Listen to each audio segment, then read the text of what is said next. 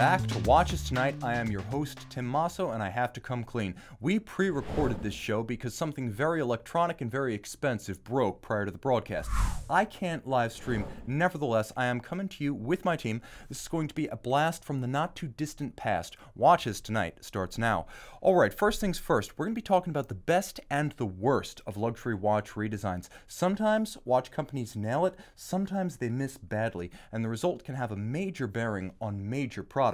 I'm also going to bring you your wrist shots, as we love to show your pieces on these pixels. Jumping straight in, I want to emphasize there is no better place than thewatchbox.com when it comes time to buy, trade, or sell a watch, especially when you want to sell your watch. We pay cash, we pay fast, we make it fun. 24 hours a day and global, and I will reward you for the privilege of your attention as there is a February giveaway watch. It's the Omega Seamaster Professional the Moon Watch 145022. That's right, a vintage giveaway watch, but you got to be in it to win it. Guys, you got to come through for me. I want a YouTuber to win it. Link in the description, get in it and win it. Also, you can help me fill the gap, shameless self-promotion. The gap, Tim_Masso on Instagram. I'm looking for 50K in 2K19. So, cruising along.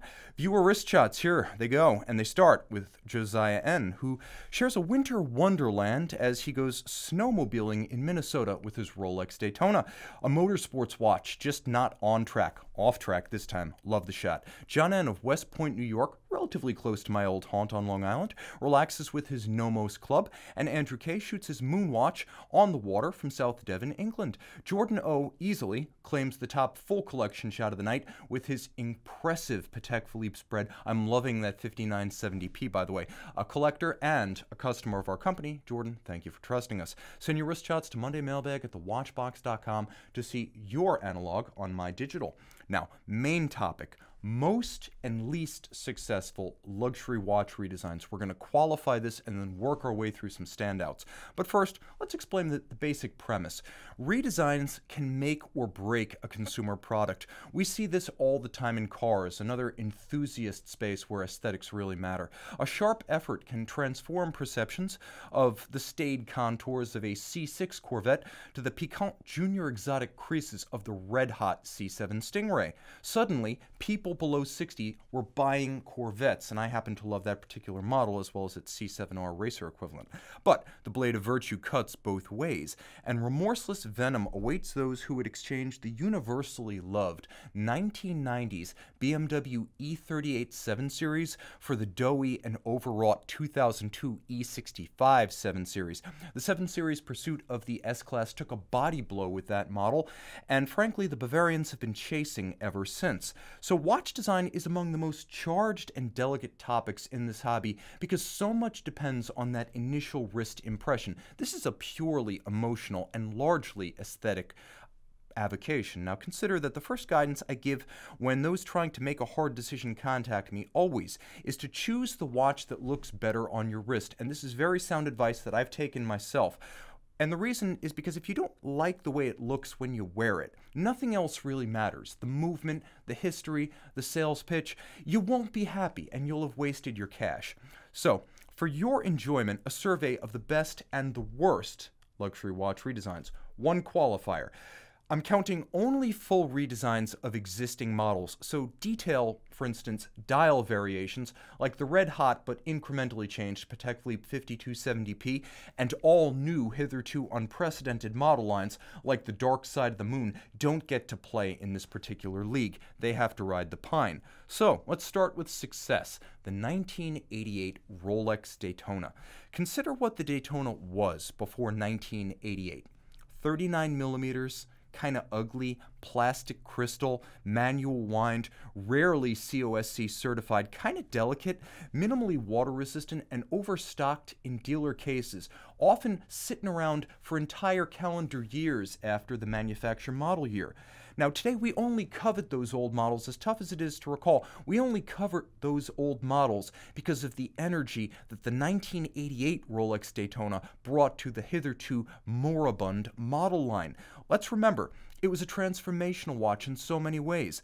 Automatic winding, blanket COSC chronometer certifications, a solid and contemporary 40mm case, screw-down crowns, highly water resistant on every variant. metal tachymeter, a sapphire crystal on every model, and an instant wait list. In fact, stories of 1990s steel Rolex Daytona wait lists from the Zenith era, they are the stuff of legend, and these watches are actually at the forefront of emerging Rolex vintage. So that's right. This basic Daytona design has been around for so long that the early models are already considered desirable vintage. Almost nothing about the external Daytona, if you really think about it, has changed since 1988. Oh sure, it's received a better bracelet, more solid clasp, new in-house caliber that you can't see and functionally have difficulty discerning, and the detail revisions to the dial are the kind of thing you observe at 6 inches range with a loop. But Rolex knows not to mess with success. Fundamentally, the 88 Daytona and the 2019 Daytona have almost everything in common. 31 years before 1988, consider what a sea change this was, what a watershed. 31 years before 88, there was no Rolex Daytona. 31 years after 1988, the watch looks almost identical. Let's face it, it's almost the same thing. Add a new movement, a better bracelet, and a ceramic bezel, and you're there. Rolex aced it in 88. Now, failure. 30 years after that seminal Daytona, the 2018 Breguet Marine, and this is where we're going to strike a little bit of a nerve because I know a lot of folks are very partial to the original Breguet Marine models. Background. Following its acquisition by the Swatch Group in 1999, Breguet had two signature model lines. One was the Type 20 pilot's watch family, and the other was the Marine water-resistant swimmable sports watch. The arrival of the Marine 5817 in 2004 helped to strengthen Breguet overall and gave it a legitimate luxury sports watch alternative to models from Vacheron, AP, and Patek Philippe at the time. Given the importance of Breguet to Swatch and the Marine to Breguet, the 2018 redesign of the line should have been a high watermark for the Hayek family's flagship brand. Not the case, or the lugs, or the dial. The tangible shock throughout the watch community, the extent that the watch community can be shocked, when the first press images arrived on the eve of Baselworld, how to describe it? Sterile, cold, anodyne, anonymous, unrecognizable as Marine. That was really the universal cry on the forums, because the timepiece doesn't look like a Marine, it doesn't look like a Breguet. All manner of comments from all sources left no doubt this was a miss. The watches, in their defense, are well made, properly finished, and expensively engineered, but just like we discussed in the open, if it doesn't look right on the wrist, then it isn't right. There's no after-the-fact justification to make you change your mind. When the arm's length impression doesn't thrill, you stop right there. Bereft of identity and character, the 2018 Marine line has become a bit of a jarring case study in luxury redesigns gone wrong.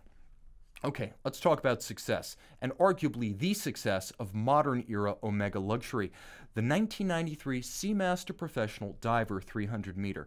Once again, a little bit of context and history helps put this watch in perspective.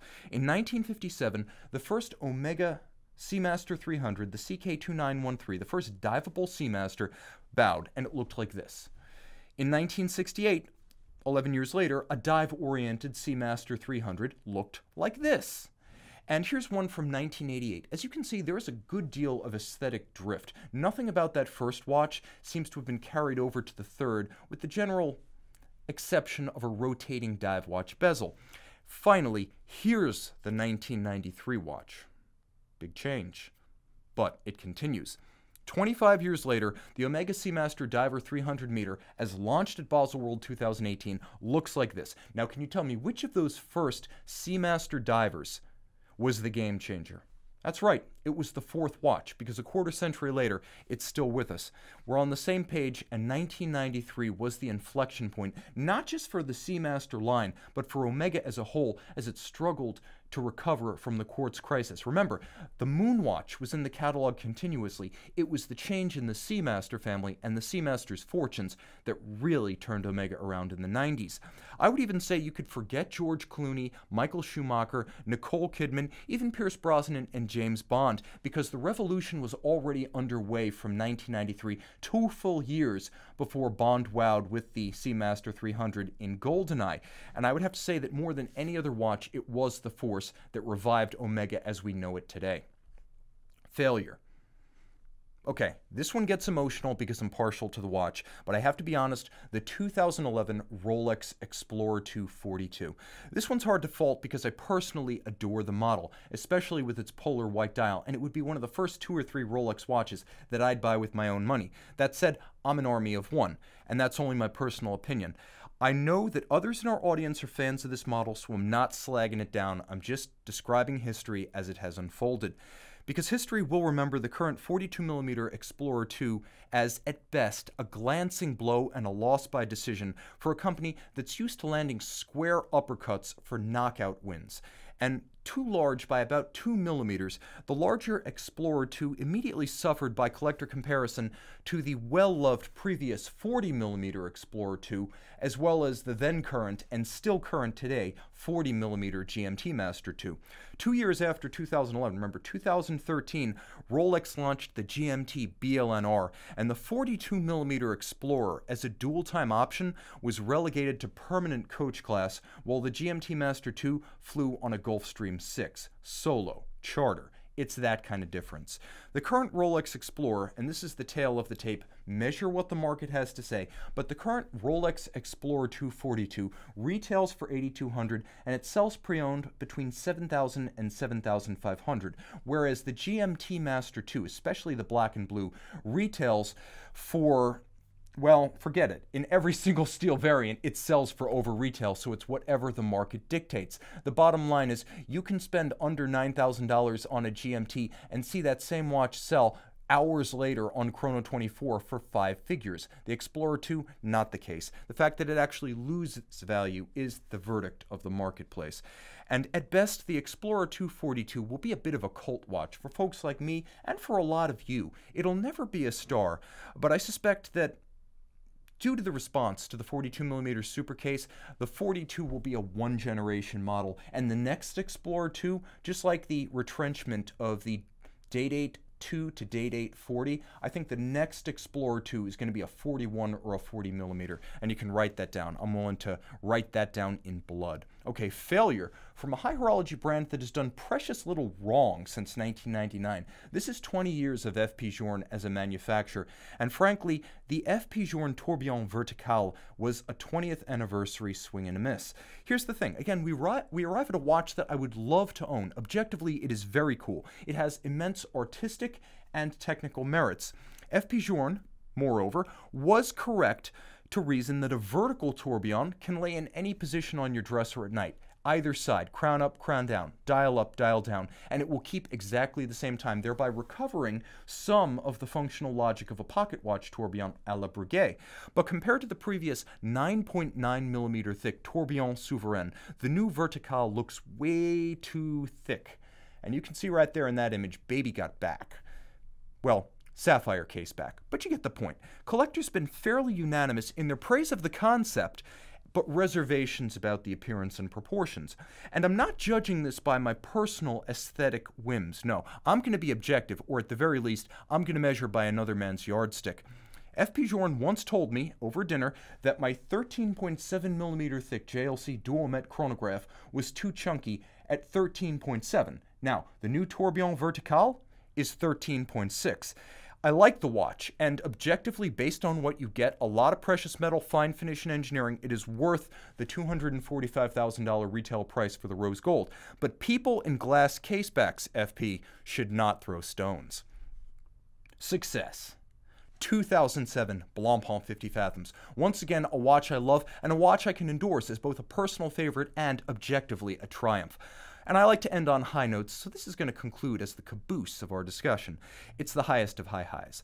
In the 2000s, Blancpain was seeking to reboot its eternal icon, the then 40mm 50 Fathoms dive watch. Blancpain was smart, too. It looked around and saw the lay of the land.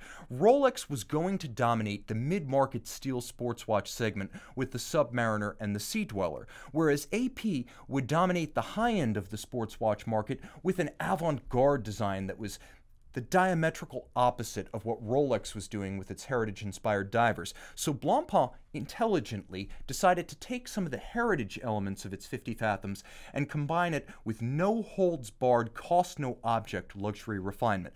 To wit, the solution was to borrow essential details from the 1953 50 Fathoms, that original reference that did battle with the 53 Rolex Submariner, and then add a level of luxury, just not imagery, to rival the AP Offshore. The result would be a watch without any true equivalent in the market circa 2007, a traditionally styled but ultra luxury steel dive watch. Blancpain loaded its new champion with all of the goods: a hand-finished, bright polished steel case, 5-day automatic winding, Frederic Piguet high horology hand-finished caliber, and lush cambered sapphire bezel borrowed from the 40mm 2003 50 Fathoms anniversary model, the 50th anniversary 50 Fathoms. The bezel was a keeper. The latter enabled both a fully loomed bezel and scratch resistance to match the crystal over the dial. 12 years later, the reference 5015 50 Fathoms still feels fresh and impressive, as variants like last year's exquisite blue titanium model prove the enduring appeal and essential rightness of that 2007 redesign.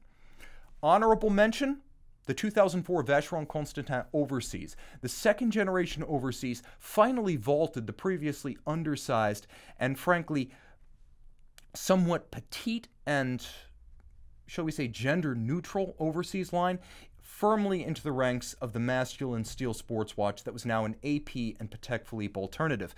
And dishonorable mention, the 2017 IWC Da Vinci line, which was wonderful from a nostalgic and romantic standpoint, as the little-known hinge lug Da Vinci got an entire new model year devoted to it at SIHH, but it fell on deaf ears, as only the folks who watch this program and some of the old-timers in Schaffhausen had a deep-seated love for that hinge lug Da Vinci.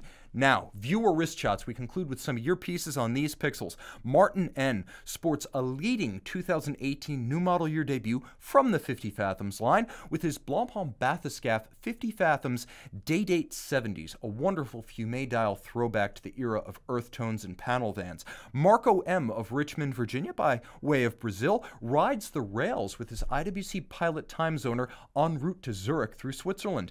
Olsen takes the plunge with his Omega Seamaster Planet Ocean at Stingray City in the Grand Caymans, and Andreas W. of Sweden takes us home with my favorite and the rarest variant of the Zenith Dayfi El Primero 21, the rarely seen solid dial model. Guys, thank you so much. Send me your wrist shots.